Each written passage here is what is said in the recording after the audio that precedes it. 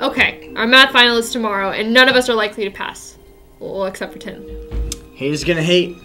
Shut up, Tim. Like I was saying, we're not going to pass on our own, so we're going to have to cheat. All agreed? Agreed. Nay. Shut up, Tim. Here's the plan I've derived. Since Tim is in the hour before us, he's going to copy all the answers down on a separate piece of paper, and I'm going to retrieve it by leaving the classroom during the test. So how are you gonna leave the room? I'll vomit, so I'll have to leave. Wait. How are you gonna puke during the test? No. We're not letting you do that. You got a better plan? Yes. During the test, I'm gonna pretend to cry. Then the teacher will have to let me leave the class.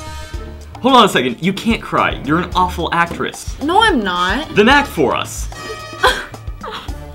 Yeah, you can't cry, so here's my plan. During the test, I'm going to ask to use the bathroom and say it's an emergency. Then I'm going to flood the bathroom and tell the teacher about it. Okay, please explain to me, how are you gonna flood the bathroom? I'm gonna eat a lot of Taco Bell. No, you don't need to go through that pain for us to pass. Well, what's your idea, Tim? Okay, hear me out, guys. What if we actually study? Shut up, Tim! You guys are going about this all wrong.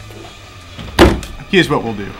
Step 1. We'll all go into the class normally as we always do and start the test. Step 2. Since Tim's an office aide when we're in math, he'll forge a pass for Stacy to come to the office. Step 3. While Stacy's at the office, she'll get 4 note cards from Tim that each have the answers to the test on them. Step 4. Stacy will return from the office with the 4 note cards. Step 5. Venus will distract the teacher while Stacy passes the note cards to each of us. Step 6. Evan will get an A while I get a B, just so he doesn't get suspicious.